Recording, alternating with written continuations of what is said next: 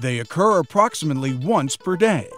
Brief, intense, powerful explosions of gamma-ray radiation of the likes not seen since the Big Bang.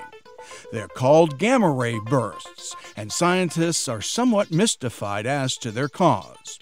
Do they signal the birth of a black hole in a massive stellar explosion? Are they the product of two colliding neutron stars? Or is there something else that prompts this intriguing phenomenon?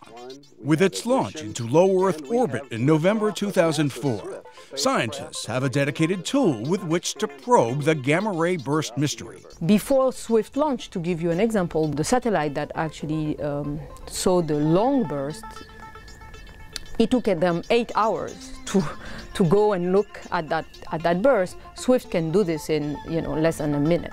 Named after the bird able to quickly snatch insects as it flies, the Swift Observatory is agile, quickly pointing its instruments at gamma-ray bursts and relaying burst locations to the ground within seconds. Swift can see usually, on average, 100 bursts per year.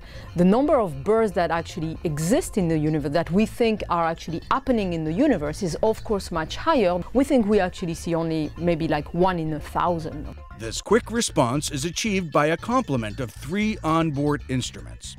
The largest, the Burst Alert Telescope, or BAT, can view approximately a sixth of the entire sky at one time.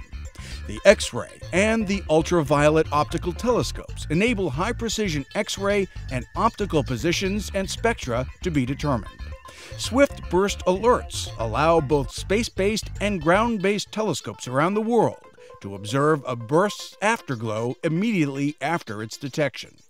Swift doesn't just look at gamma-ray bursts and that's all they do. They study a very large array of science, which has come as an added bonus really to the mission. They've basically, for example, they detected the first X-ray flash coming from a star that was just about to explode. An international effort, Swift has observed some 450 bursts since its launch and provided the most comprehensive study of gamma-ray burst afterglows to date. Swift is really providing us with a list of discoveries that just keep on growing, and for a satellite or for a mission that size, which had initially a rather very focused goal, which was gamma-ray burst, this is the gift that keeps on giving. For more information on the Swift mission, log on to www.nasa.gov/Swift.